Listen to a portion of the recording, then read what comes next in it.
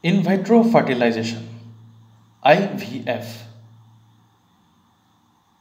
Every couple wants to become parents at some point of their life. A child is a blessing, and everybody wants a child. But every couple is not lucky enough or fortunate enough to have this blessing of a child. It may be due to many reasons, and it may be mainly because the couple may be suffering from infertility or subfertility. So, what is subfertility? Subfertility can be defined as failure to conceive after regular sexual intercourse for 1 or 2 years in the absence of any known reproductive pathology. Subfertility can be primary in couples who have never conceived or secondary in couples who have previously conceived. On an average, subfertility affects about 1 in 7 couples. Investigations can be justifiably commenced earlier if the couple has a history of predisposing factors such as amenorrhea, oligomenorrhea, pelvic inflammatory disease, woman with low ovarian reserve, or known male factor subfertility. The causes of subfertility can be male, female, or mixed. The vexing clinical problem of infertility often requires extensive investigation before a cause is found. In 30% of cases, the problem is in the man. In 45% of cases, the problem is in the woman. In 20% of cases, both partners have a problem, and researchers also have shown that in 5% of cases, no cause can be found. They are termed as idiopathic cases.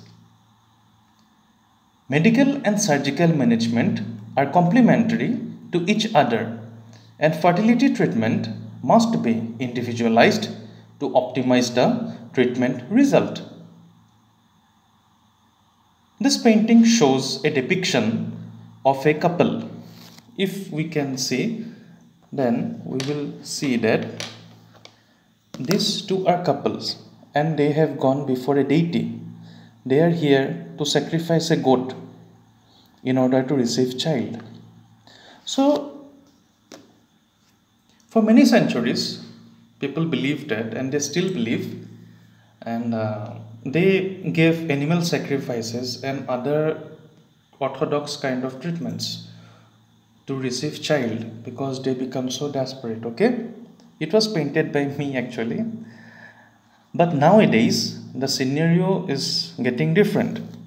Nowadays people are more inclined to go to the infertility clinics, and they meet a infertility specialist who is basically from gynecology department, and they go to some IVF practitioners, and ultimately they try to receive a child.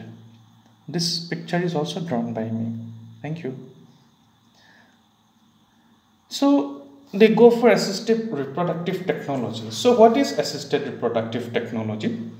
Assisted reproductive technology, or ART, refers to any treatment or procedure that includes handling and manipulation of sperms and ova or embryos in vitro with the goal of producing a pregnancy. Assisted reproductive technology, or ART, includes all fertility treatments in which both ovaries and embryos are handled. In general, assisted reproductive technology procedures involve surgically removing eggs or ovaries or oocytes from a woman's ovaries and combining them with sperm in the laboratory and returning them to the woman's body or donating them to another woman. In vitro fertilization is a technique of assisted reproductive technology for the treatment of infertility. So let's go to proper in vitro fertilization then, the topic of our today's discussion. So in vitro fertilization or IVF is the procedure of removing mature ova, fertilizing them with sperm and implanting one or more of them in the uterus at the 4-cell stage.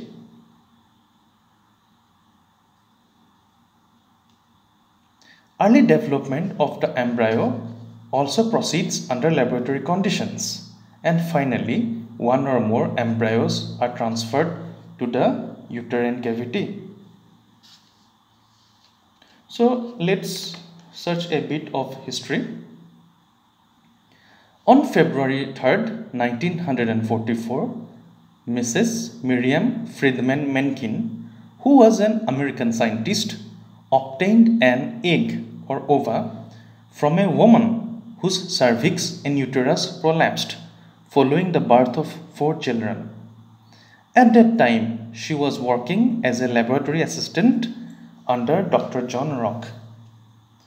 Then, on 6th of February 1944, Mrs. Miriam Mencken found that cell cleavage had begun, which indicated that a fertilized egg had formed. Now, Dr. John Rock and Mrs. Miriam Friedman Mencken achieved 2 and 3 cell development in their successful fertilizations, and they elected to publish their work in a brief report. Science magazine, the name of the journal, published their findings in the article In Vitro Fertilization and Cleavage of Human Ovarian Eggs on 4th of August 1944. In 1953, a transient biochemical pregnancy was reported by Australian Fox School researchers. In 1959, Dr. Min Chuek Chang at the Worcester Foundation proved fertilization in vitro was capable of proceeding to the birth of a live rabbit. In 1973, the Lancet journal reported for the very first time about the first pregnancy which was achieved through in vitro fertilization of a human oocyte in Monash University by the team of Dr. Carl Wood, Dr. John Lytton, and Dr. Alan Osborne Tronson. Although the pregnancy lasted only a few days and would be called in the present time as a biochemical pregnancy. In 1973, Dr. Landrum Shettles attempted to perform an in vitro fertilization, but his departmental chairman interdicted the procedure at the last moment. In 1976, there was also an ectopic pregnancy, and it was reported by Dr. Patrick Stipto and Dr. Robert Edwards. The first successful birth of a test tube baby, Louise Joy Brown, occurred in 1978 after her mother received an in vitro fertilization treatment. Louise Brown was born as a result of natural cycle in vitro fertilization, where no stimulation was made. The procedure took place at Dr. Carshaw's Cottage Hospital in Roydon, which is located in Oldham, England. Dr. Patrick Stipto, Sir Robert Geoffrey Edwards, and Miss Jean Purdy were the forefathers and mother of in vitro fertilization. Now, in vitro fertilization has an Indian connection too. Dr. Subhas Mukhopadhyay was an Indian scientist physician from Hazaribagh, Bihar, now in Jharkhand, in the country of India, who created world's second and India's as well as Asia's first child using in vitro fertilization.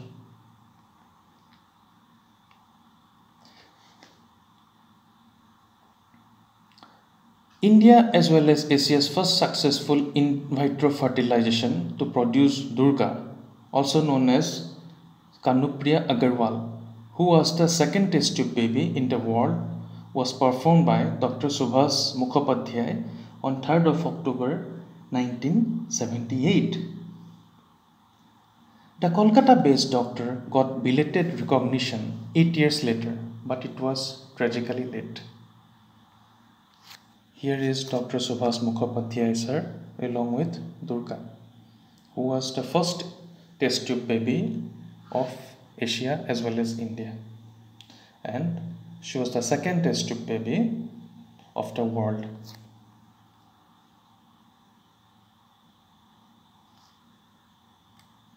So what are the indications of in vitro fertilization? Any disorder that impairs the normal meeting of the sperm and the egg in the distal portion of the fallopian tube, such as tubal occlusion, tubal peritoneal adhesions, endometriosis, as well as other disease process of female peritoneal cavity. Then there is also male factor infertility, such as azoospermia, teratozospermia, oligospermia, etc. Azoospermia is absence of sperm in the ejaculated fluid. Oligospermia is decreased sperm count. So this is a chart. Okay, it's a reference value of semen analysis according to WHO. Okay, and it is the guidelines of 2010.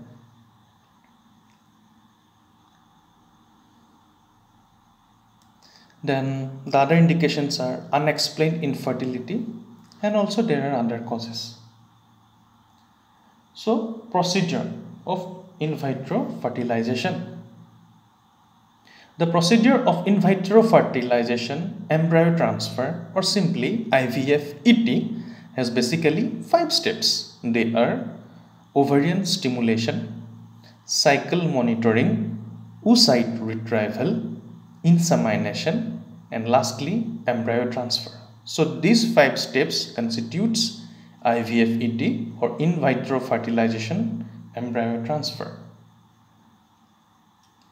Before ovarian stimulation, the woman will have to undergo extensive fertility testing. Testing will include blood tests to show the baseline levels of hormones in their body, allowing their physician to recommend a treatment regimen that's suited to the woman. The women are also generally prescribed birth control pills for several weeks beforehand, so that they can be confident about their hormonal clock. So the first step, ovarian stimulation. Okay. The goal of ovarian stimulation is to harvest as many mature eggs as possible from the woman's ovaries. The physician needs several oocytes from a single ovarian cycle. Thus, the physician stimulates the development of multiple follicles in the woman by controlled ovarian hyperstimulation. Okay.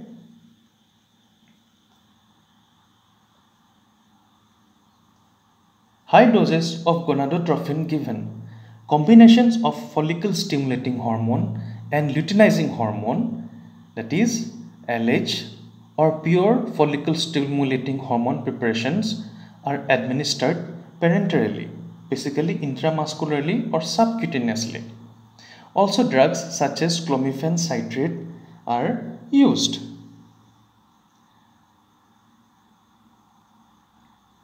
Now, gonadotropin releasing hormone analogues or GnRH analogues are often used to downregulate the hypothalamo-pituitary axis during controlled ovarian stimulation.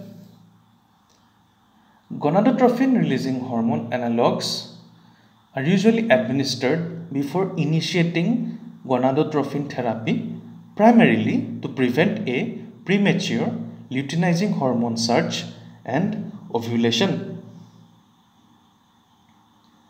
Harvesting many eggs maximizes the chances that one of the eggs can be fertilized, implanted back into the uterus, and become a healthy baby. Now, the second step, that is the cycle monitoring. The cycle monitoring is done to detect the optimum time to induce ovulation and to determine an adequate response to ovarian hyperstimulation to allow egg retrieval, but also to identify the woman at risk of rare though serious ovarian hyperstimulation disorder.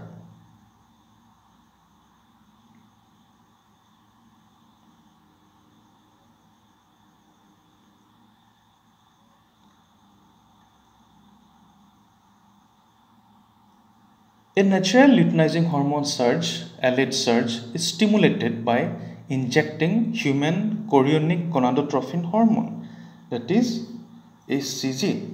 Okay.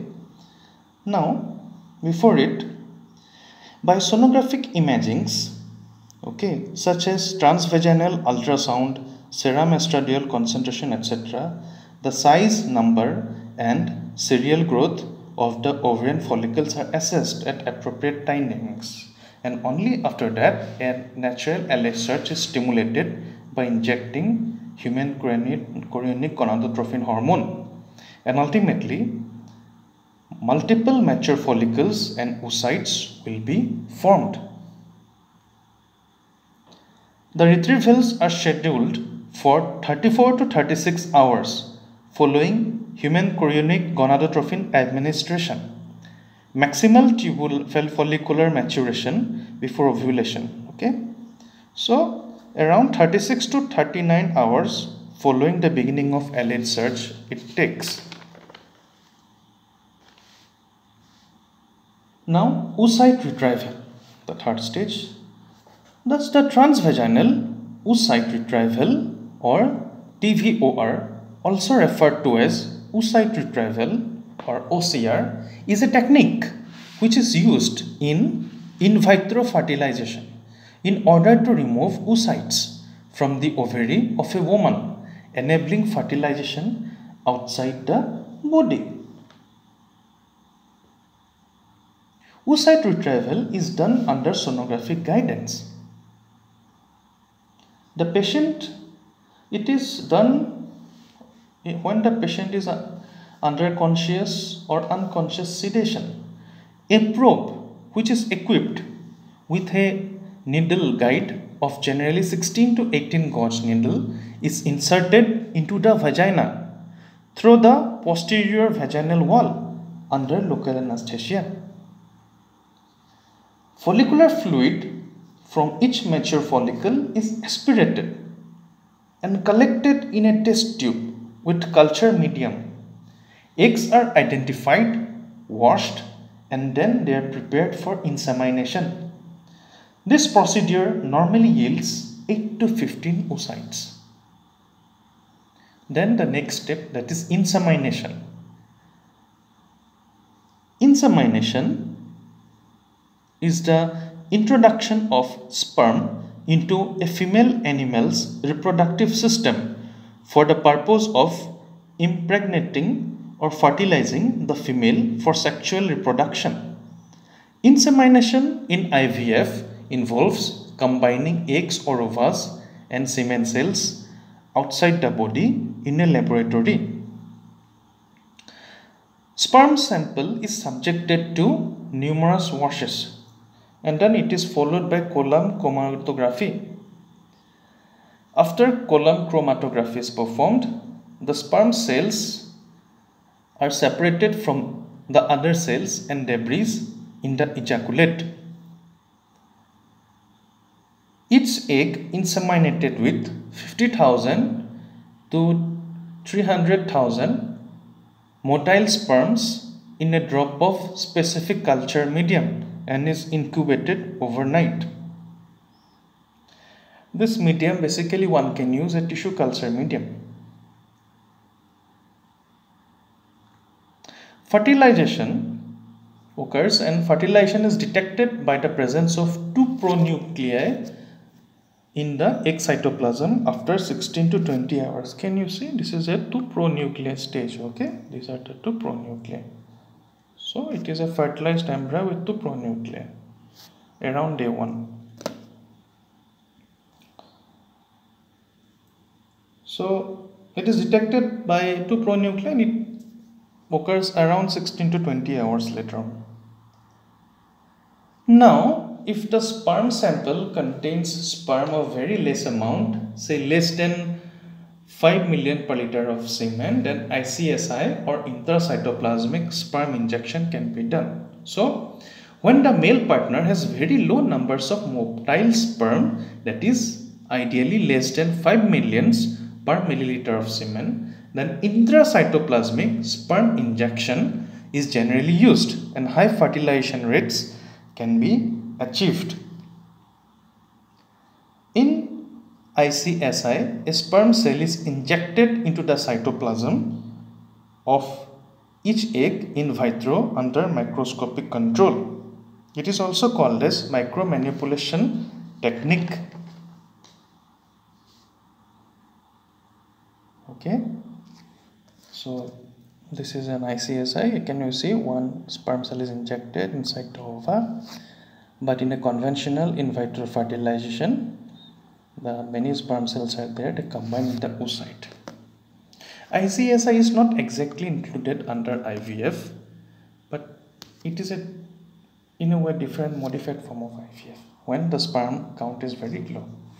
Conventionally, both the ova and the sperm cells are kept in a petri dish under suitable conditions in a culture media and they fertilize. That is, one semen cell fertilize one ova. Okay. Now, lastly, embryo transfer. So, embryo transfer is the final step of in vitro fertilization in which the embryos are placed generally into the uterus, sometimes into a fallopian tube of a female with the intent to establish a pregnancy. After 48 to 120 hours of cell culturing, the physician transfers 3 to 4 embryos to the uterus at the 4 to 8 cell stage. Okay, that is after 2 days, or fewer embryo at blastocyst stage, that is after 5 days. The blastocyst stage at first embryo transfer was first done in 1984. It's also called as blastocyst culture and transfer. Okay, this is a blastocyst stage around day 5. This is the 4 cell stage. Around when someone inserts the embryo, then it is around 4 to 6 cell stage, 4 to 8 cells, something like this. And then at around 5 days, this is the blastocyst. Okay, so 2 cell embryo, okay, 1 cell embryo, 2 cell embryo, 4 cell embryo, then 8 cell embryo, then morula, okay, then ultimately blastocyst. So it is a human preimplantation development.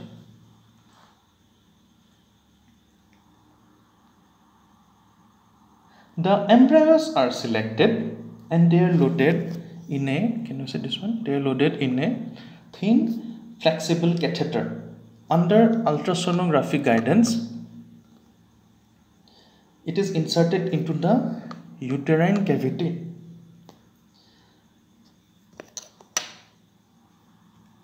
The woman usually perceives and usually receives progesterone to support implantation and pregnancy. Okay,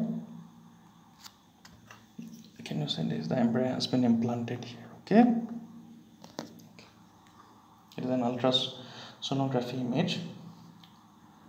The woman or to be mother is monitored by sonographic means as well as other means till her delivery.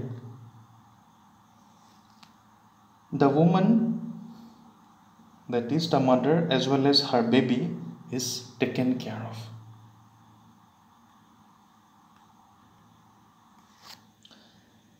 In certain cases, the embryos are transferred to the fallopian tube during laparoscopy. It is called as tubal embryo transfer, simply TET. The rationale for this procedure is that the fallopian tube contributes to the early development of embryo as it travels down the tube to the uterus. Can you see? The fertilized embryos or zygotes are transferred to the fallopian tube. Okay, like this. So this is the IVF process. If you see, after like this and diagnosis, controlled ovarian stimulation or ovarian hyperstimulation system, then egg retrieval, then semen retrieval, then fertilization, insemination, and ultimately embryo transfer. Okay, so this is in a way IVF process. Now, success rate of in vitro fertilization. In vitro fertilization success rate depends on many things, about the age of the woman who is undergoing it, and also depends on many other things, whether she has previously conceived or not, and other factors. In any ways, research says that in a generalized way, the success rate of in vitro fertilization per cycle is about 30% in women under 35 years of age. Now, complications of IVF. What may be the complications of IVF? Multiple birth. Yes, multiple gestation may produce. There was a case of Suleiman Act in which the doctor placed 12 embryos in a woman, and out of the 12 embryos, 8 children were produced. That is octuplets result, and hence it was a case of multiple birth. Okay. Also, spread of infectious disease. There can be ovarian hyperstimulation syndrome. There can be ectopic pregnancy, that is pregnancy occurred at a different site. Okay. During egg retrieval, bleeding, infection, damage to surrounding structures, etc. can occur. Also prematurity, also fetal growth restriction, also placenta previa, epigastric abnormalities. Prematurity means premature baby. Okay. Also, there can be birth defects such as septal heart defects, cleft lip with or without cleft palate, esophageal atresia, anorectal atresia, and other complications such as antepartum hemorrhage, preterm birth, gestational diabetes mellitus, depression, hypertensive disorders of pregnancy, and so on. Now, modified versions of in vitro fertilization. What are the modified versions of in vitro fertilization? Zygote intrafallopian transfer, or ZIFT, ZIFT. Okay. So, ZIFT involves, that is, zygote intrafallopian transfer involves transferring the fertilized eggs or zygotes directly to the fallopian tube where fertilization occurs. Okay. While in a traditional in vitro fertilization, the embryos are observed and raised in a laboratory for 3 to 5 days. In zygote intrafallopian transfer, the fertilized eggs at this stage, called zygotes, are placed in the fallopian tubes within 24 hours. That is, after the sperm and the ova have fertilized, then the zygote, that is the first stage that is formed within 24 hours, it is implanted to the fallopian tube. We do not wait for it to go to 4 to 8 cell stage. We directly implant the zygote here. So it is called as zygote intrafallopian transfer, or GIFT. Now, GIFT, that is gamete intrafallopian transfer, or GIFT. Thus, gamete intrafallopian transfer, or GIFT, involves transferring the gametes, that is the oocytes and sperm cells.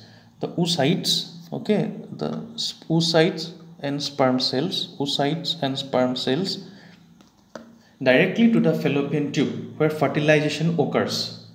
Thus, this variation is actually an in vivo fertilization rather than an in vitro one. See, as we directly give the oocyte and sperm cell and the fertilization occurs inside the body, so it is actually an in vivo fertilization, not an in vitro one. Okay. In vivo means inside the body. In vitro means in laboratory. Okay, that is outside the body.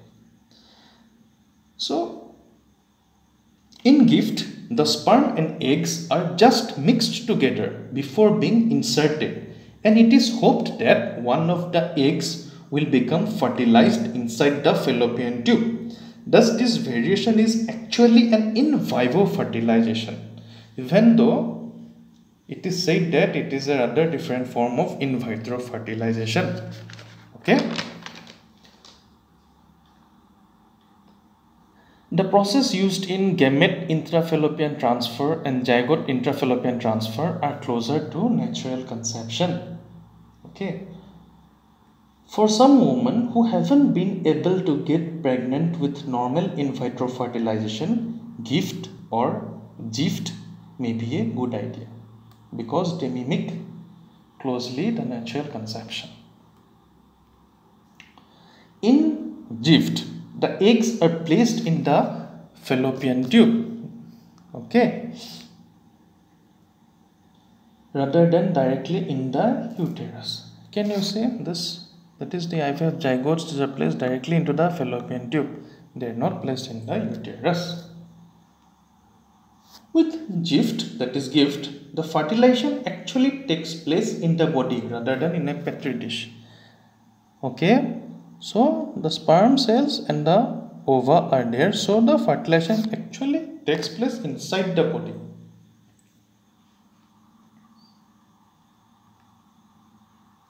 However, in vitro fertilization techniques have become more refined, and since gamete intrafallopian transfer and zygote intrafallopian transfer both require a surgical procedure that in vitro fertilization does not. So, in vitro fertilization is almost always the preferred choice in clinics. Okay, this picture shows the advancement of in vitro fertilization. I'm just comparing in vitro fertilization to be a hyper robotic cybernetic robotic organism as compared to a say normal organism. So anyways, in USA, in vitro fertilization techniques account for at least 98% of all assisted reproductive technology, while gamete intrafallopian transfer and zygote intrafallopian transfer make up for less than 2% of the total cases. These statistics are given by research, okay? I'm not making up myself. Now, expansions. So, what is expansion? There are various expansions or additional techniques that can be applied in vitro fertilization, which are usually not necessary for IVF procedure itself, but IVF would be virtually impossible or technically difficult to perform without concomitantly performing these expansion methods. So first of all, pre-implantation genetic diagnosis, simply PGD or PIGD.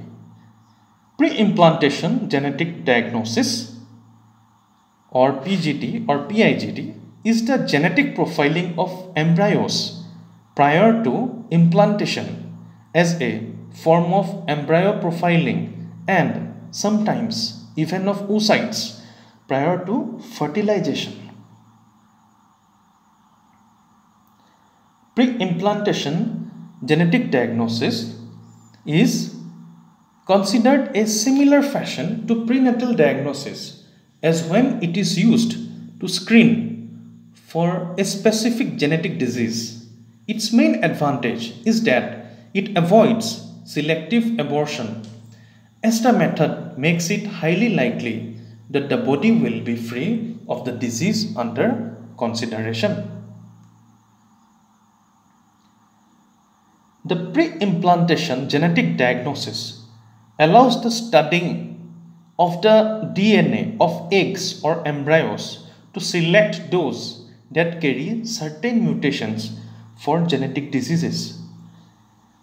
It is useful when there are, say, previous chromosomal or genetic disorders in the family.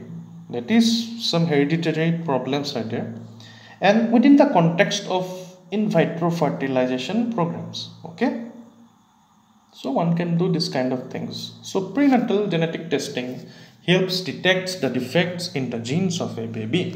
Okay, now pre-implantation genetic screening or PGS.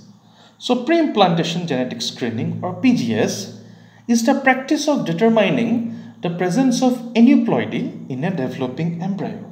Okay,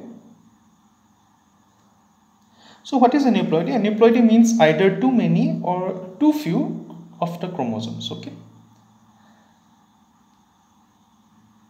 thus the term pre-implantation genetic screening refers to the set of techniques for testing whether the embryos obtained through in vitro fertilization or intracytoplasmic sperm injection have normal chromosome number. Okay, one can have to find it. Okay, this is a female, this is a male chromosome. Anyways, thus pre-implantation genetic screening is also called as aneuploidy screening. Okay, pre-implantation genetic screening tests if embryo is aneuploid or not. It was renamed pre-implantation genetic diagnosis for aneuploidy by Pre-Implantation Genetic Diagnosis International Society, okay, that is PGDIS, in 2016. Thus it is also called as what it is called? It is called as Pre-Implantation Genetic Diagnosis for Aneuploidy or PGDE. Pre-implantation genetic screening and pre-implantation genetic diagnosis may also be called genetic profiling to adapt to the fact that they are sometimes used on oocyte or ova or embryos prior to implantation for other reasons than diagnosis or screening. Okay. Now, intracytoplasmic sperm injection.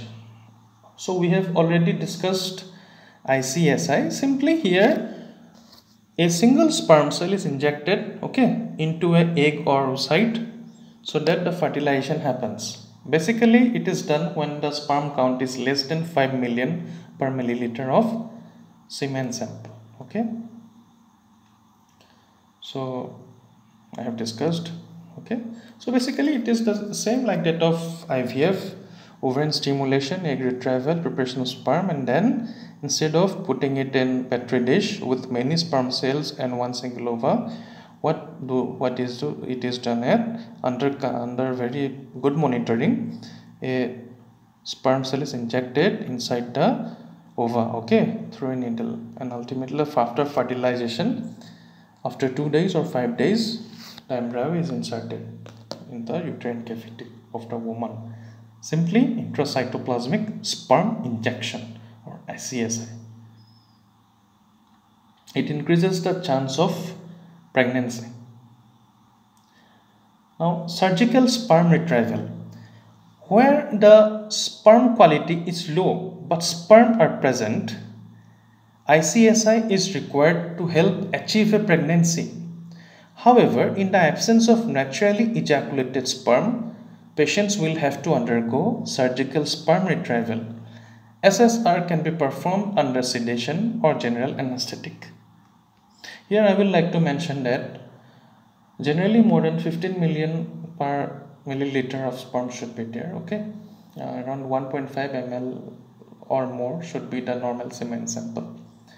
And when the semen sample, that is the sperm, is less than 5 million per milliliter of semen, then one should ideally go for intracytoplasmic sperm injection. When it is in between 5 to 10 million of say sperm per milliliter of semen, then one should go for in vitro fertilization. And when it is in between say 10 to 15 or 10 to 20 million per milliliter of semen sample, then one can go for intrauterine insemination. Okay. Anyways, if sperm sample is very less, then one has to take up the sperm and hence sperm retrieval. A fine needle is inserted into the epididymis or the testicular tissue. This is the epididymis. Okay. These are the testicular tissues. Okay. This is anatomy of a testis. Okay. So the needle is inserted into the epididymis or the testicular tissue to obtain sperm or testicular tissue with sperm respectively. The retrieved sperm can then be cryopreserved or injected into the oocyte as part of a fresh IVF or ICSI cycle. Now, assisted zona hatching or AZS. Okay. Assisted zona hatching can be performed shortly before the embryo is transferred to the uterus. A small opening is made in the zona pellucida, which is, what is zona pellucida? Zona pellucida is the outer layer surrounding the egg. Okay, this is the egg, this is the outer layer, it is the zona pellucida. So what happens is that here a small opening is made in the outer layer of the zona pellucida, and ultimately what happens, it helps for the embryo to hatch out and get implanted to the uterine cavity. Okay, thus assisted zona hatching can be performed before the embryo is transferred to the uterus. Here a small opening is made in the zona pellucida, okay, which is the outer layer surrounding the egg or the oocyte, in order to help the embryo hatch out and aid in the implantation process of growing out. So there is also a form called laser assisted hatching, which is a version of AZS, assisted zona hatching. Okay, so laser here, in order to make this portion, in order to cut this portion of zona pellucida, we use laser. Okay, thus laser assisted hatching is a technique which is used to mechanically thin or vaporize a portion of the outer zona pellucida. This bridge or thinning of the zona is done to aid the egress of the blastocyst from the outer shell to the endometrium. Thus, the chances of sticking of the embryo to the uterus increases. And only when the embryo sticks to the uterus, then only it can result in a pregnancy, otherwise not. Hence, it increases the chance of the pregnancy. Okay, the zona pellucida. Okay, this is the then low energy laser beam, such as an infrared laser beam, is used. It has cut up this portion, and through it the embryo can hatch out and it can implant to the uterus. Okay, it is uterine endometrium. Now, blastocyst culture and transfer. Blastocyst culture refers to growing the embryos in the laboratory for 2 more days, at which point they are referred to as blastocyst embryos. Blastocyst transfer simply means that the blastocyst embryos are transferred to the woman's uterus on day 5 in exactly the same way that day 3 embryos are. Generally, the embryos are transferred in 4 to 8 cell stage. Okay, that is around day 2 to day 3. Okay, but if one implants a blastocyst which comes at around the day 5, then what happens? It is a more superior embryo, and hence the chances of pregnancy increases. Okay, in blastocyst culture and transfer, instead of 3rd day, on 5th day, more stronger embryo is put inside so that the chance of pregnancy increase. So ultimately this is the main goal, okay, to increase the chance of pregnancy. because this IVF treatment is only to institute pregnancy only. So if something increases the chance, then it is well and good. Now cryopreservation. Cryopreservation of embryos is the process of preserving an embryo at sub-zero temperatures, generally at an embryogenesis stage corresponding to pre-implantation, that is from fertilization to blastocyst stage. Thus, cryopreservation is a technique which is used to freeze and then thaw oocytes, embryos or sperm for use in vitro fertilization or IVF cycles. The advantage of cryopreservation is that the patients who fail to conceive may become pregnant using such embryos without having to go through a full in vitro fertilization cycle, or if pregnancy occurred, they could return later for another pregnancy. Here I would like to say that the spare oocytes or embryos resulting from fertility treatments may be used for oocyte donation or embryo donation to another woman or couple, and embryos may be created, frozen and stored specifically for transfer and donation by using donor eggs and sperm. Also, oocyte preservation can be used for women who are likely to lose their ovarian reserve due to undergoing chemotherapy, if any. Thus, cryopreservation is very important. Now, egg donation.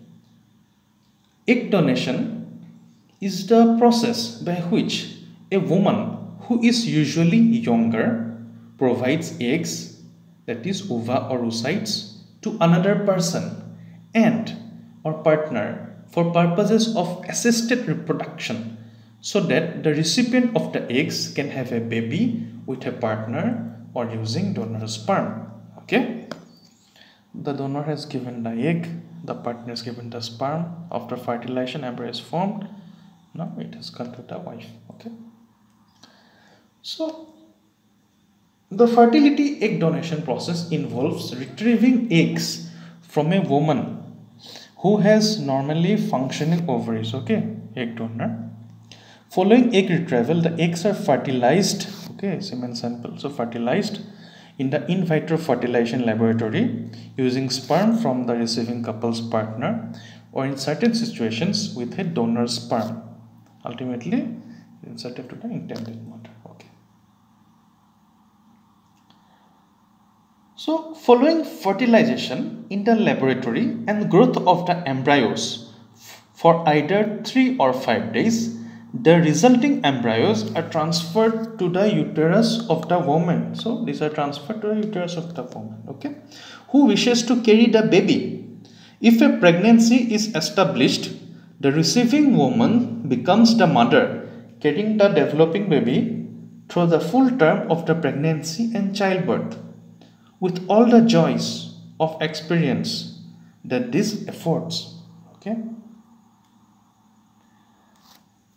With egg donation as an infertility treatment, thousands of couples have become parents with assistance.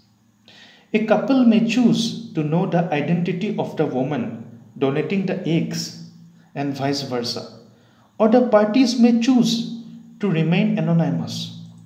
Occasionally, a woman will have a younger sister, niece, or friend to donate eggs for them to use. Remember, egg donation is a selfless act, a gift of life. If you can, then you should donate eggs. Okay, you will receive the blessing of the couple. So, sperm retrieval procedures. What are the sperm retrieval procedures? In some individuals, spermatozoa may not be present in the ejaculate. This condition is called azoospermia. This can be either due to problems in sperm production itself or due to obstruction to the flow of semen during ejaculation. Okay, Thus, the reproductive tract obstruction can be acquired as a result of infection, trauma, iatrogenic injury during surgeries, or they may be due to congenital abnormalities such as congenital bilateral absence of vas deferens and others. Okay. So the techniques appointed for sperm retrieval are as follows. They are PESA, MES, TESA and TES. Okay.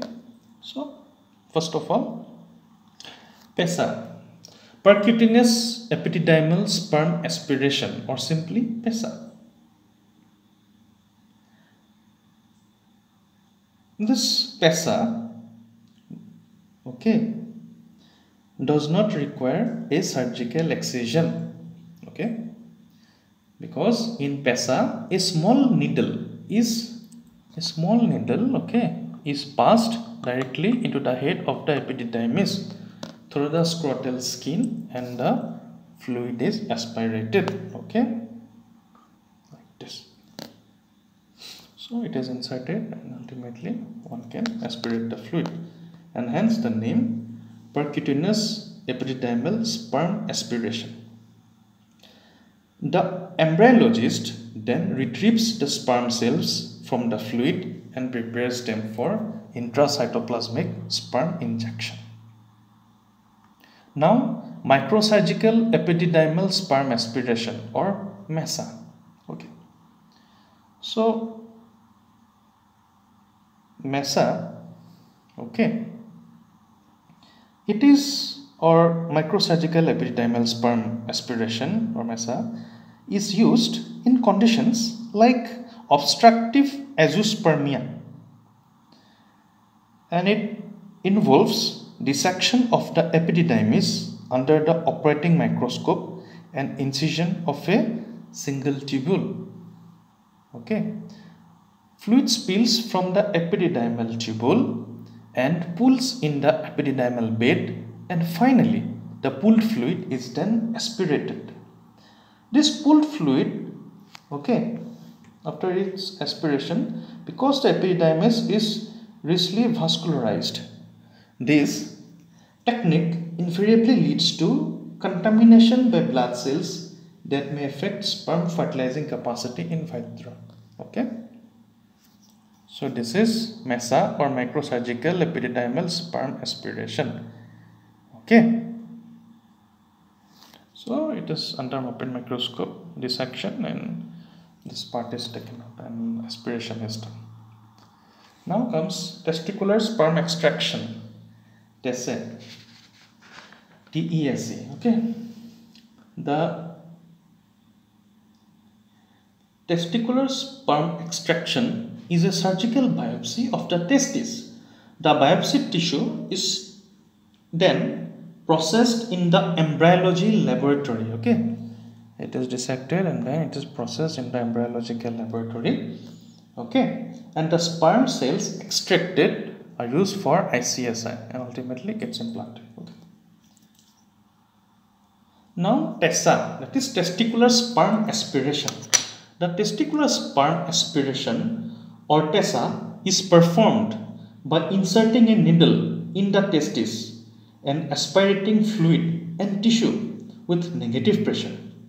The aspirated tissue is then processed in the embryology laboratory, and the sperm cells extracted are used for intracytoplasmic sperm injection. Okay. Now TESA versus TES. So what one should use? See, what I will say now is by the research techniques, okay, by the different research papers. So there has always been a debate as which one out of the TESA and TESE is better at obtaining sperms for ICSI technique. Many non-urologists called andrologists prefer TESA, that is the testicular sperm aspiration, given that they are not surgically trained or they have limited surgical training. But some researchers says otherwise.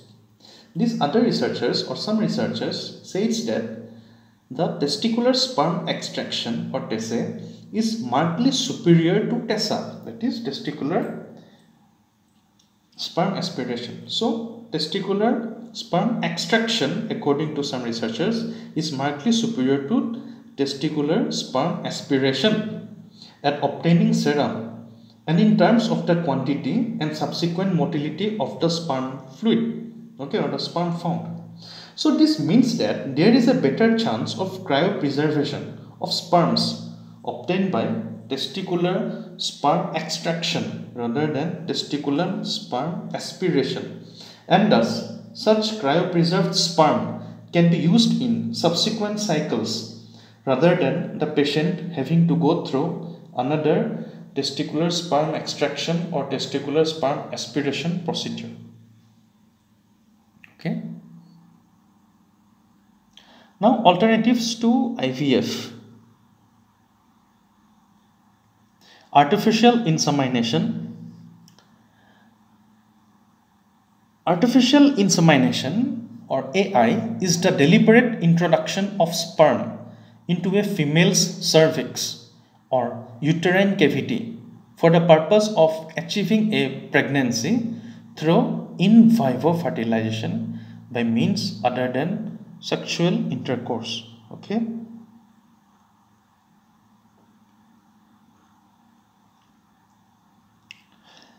It is a fertility treatment, that is this artificial insemination is a fertility treatment for humans, and it is even a common practice in animal breeding, including dairy cattle and pigs.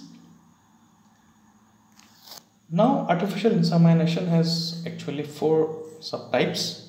First of all, intrauterine insemination, IUI. Intrauterine insemination is performed by introducing a small sample of prepared sperm into the uterine cavity with a fine uterine catheter. This process usually requires mild stimulation with follicle stimulating hormone to produce 2 to 3 mature follicles. Follicular tracking is essential to avoid over or under stimulation. The success rate of this procedure ranges between 15 and 20% in top fertility units.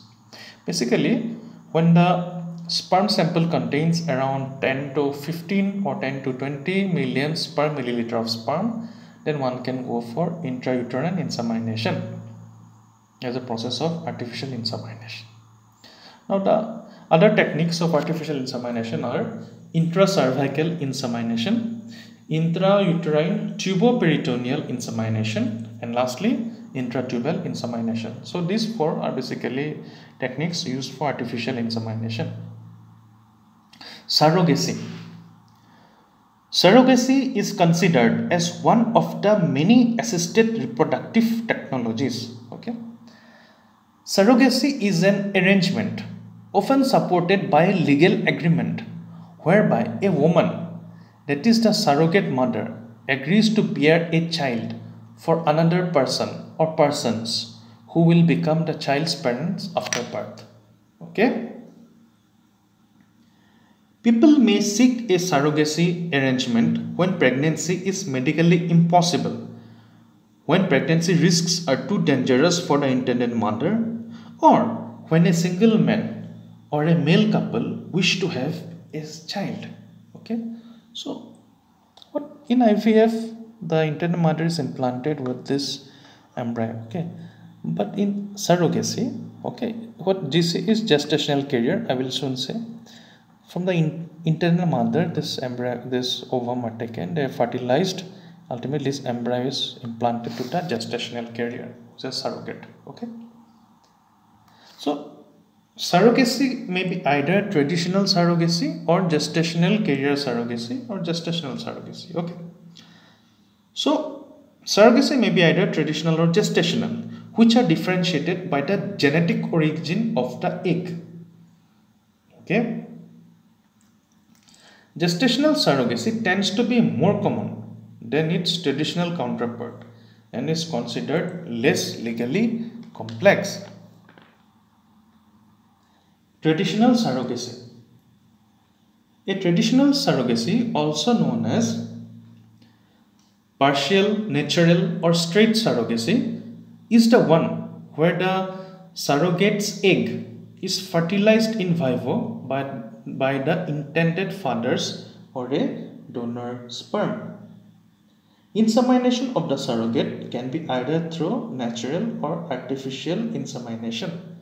Okay, stress here that it is the surrogate's egg. Okay.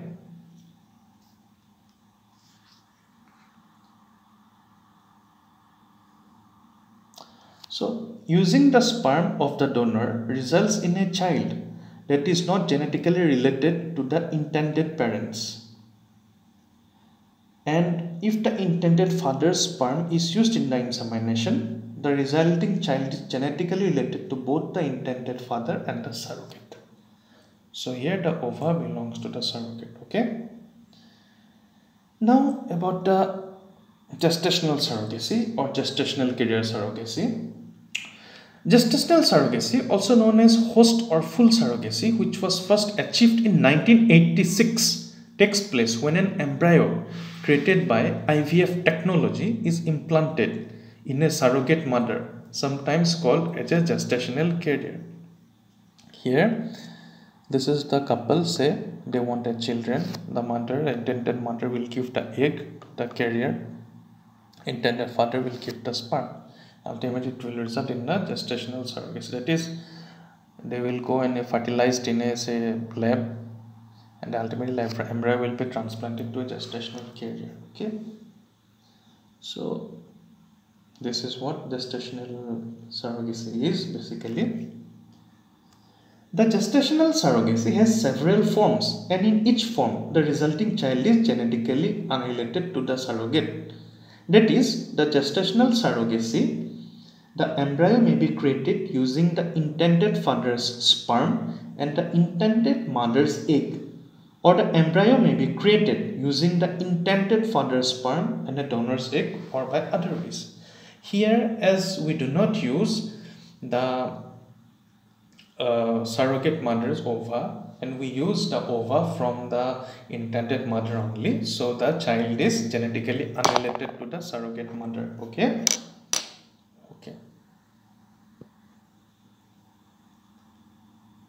Now, fertility tourism. Fertility tourism, also referred to as reproductive tourism, is a type of medical tourism in which both men and women travel abroad or to another region within the same country seeking state-of-the-art infertility treatment such as in vitro fertilization and chromosome testings. Chromosome testing such as pre-genetic screening and these things. Okay. The main reasons for fertility tourism are legal prohibitions or regulations of the sought procedure in the home country, the non-availability of a procedure in the home country, as well as lower costs in the destination country. The main procedures sought are in vitro fertilization and donor insemination, but also surrogacy. I must mention here that India is a very good center for reproductive tourism. The costs of IVF is generally less than that of the other developed nations, and the pregnancy chances are also more. So India is a sort of destination. Also there are other countries, but as I'm an Indian, I'm saying about India. So in vitro fertilization, the origin. So how it all began. Let's have a look. Let's go retro. Louise Joy Brown was born on 25th of July 1978 at Oldham General Hospital in Oldham, England. It was by planned caesarean section that Louise Joy Brown was delivered by Registrar Dr. John Webster. Her birth weight was 5 pounds and 12 ounces, which is around 2.6 kilograms. They are the parents of Louise Joy Brown. She is the Louise Joy Brown, the first baby produced by IVF, or in a way, the first test tube baby. Brown's parents, Mrs. Leslie Brown and Mr. John Brown, had been trying to conceive for 9 years. Mrs. Leslie Brown faced complications of blocked fallopian tubes, and hence she was not being able to conceive naturally, and ultimately she went for in vitro fertilization. Okay. On 10th of November 1977, Mrs. Leslie Brown underwent a procedure later to become known as the in vitro fertilization or IVF, developed by Dr. Patrick Christopher Steptoe, Sir Robert Geoffrey Edwards, an embryologist cum nurse, Miss Jean Purdy. Although the media referred to Louise Brown as a test tube baby, her conception actually took place in a petri dish. He is Dr. Patrick Christopher Steptoe. Dr. Patrick Christopher Steptoe, born 9th June 1930 and death on 21st of March 1988, was a British obstetrician and gynecologist and a pioneer of fertility treatment. She is respected Miss Jean Marian Purdy, Madam. She was born on 25th of April 1945 and her death occurred on 16th of March 1985. She was the mother of IVF technology. So Miss Jean Marian Purdy was a British nurse, an embryologist, and a pioneer of fertility treatment. Miss Jean Purdy was the first to see the embryonic cells dividing, which ultimately led to the birth of Louise Joy Brown, the first test tube baby. That is, Miss Jean Marian Purdy first saw that fertilized egg, which was to become Louise Joy Brown, was dividing to make new cells. Okay. Miss Jean Purdy was a co-founder of the Bourne Hall Clinic, Cambridgeshire in 1980.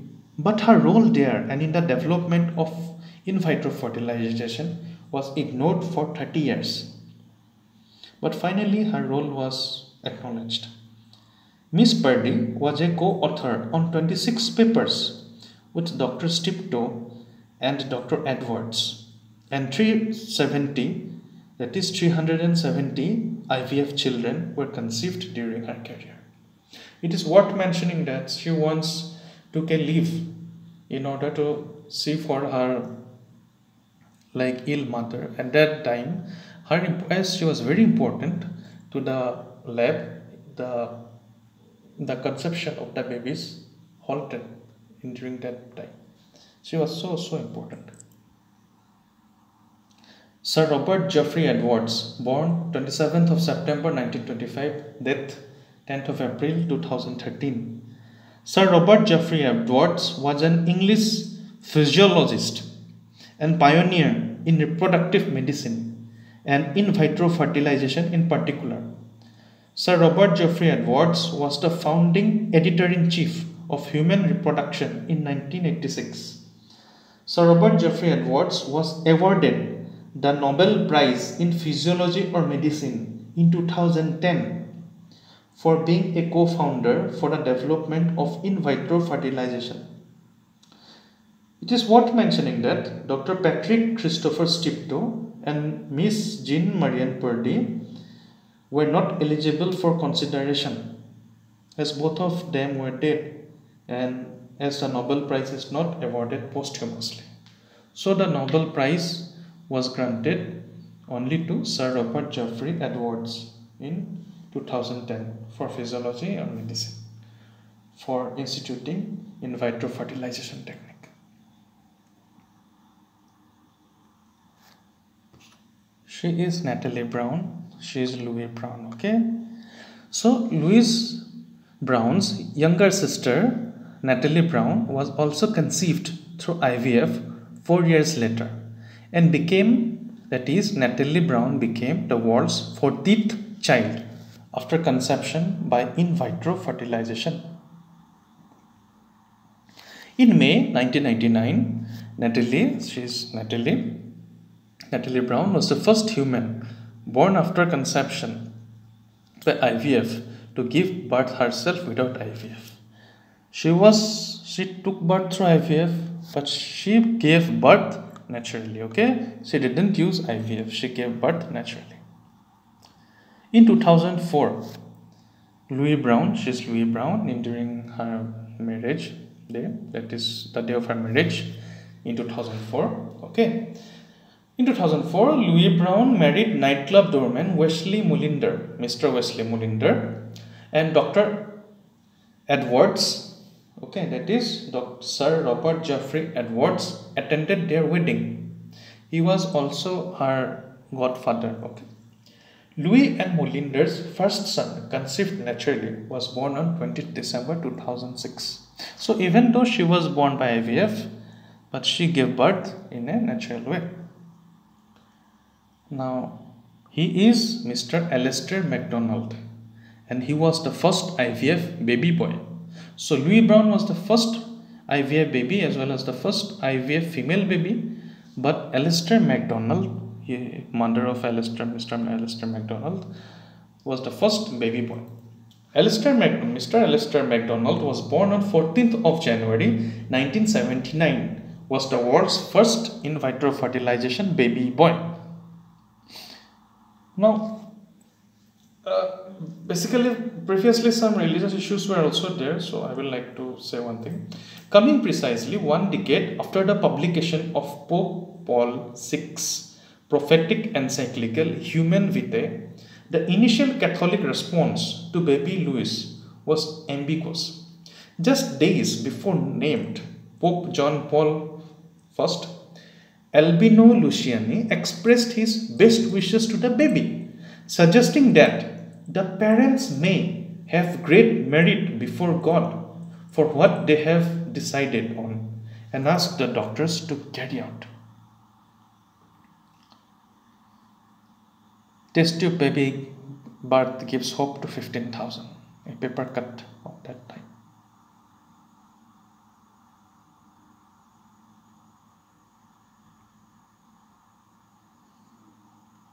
Louise Brown with her mother, Leslie Brown. A mother's love is something that no one can explain. It is made of deep devotion and of sacrifice and pain. It is endless and unselfish, and enduring come what may, for nothing can destroy it or take that love away. These famous lines were said by Helen Steiner Rice. This is Heemanshu Shekhar Gogoi. Thanks and Namaskar. And you are watching Namaskar Physiology. Stay safe, stay happy, and be hopeful. And remember, you are great. Thank you.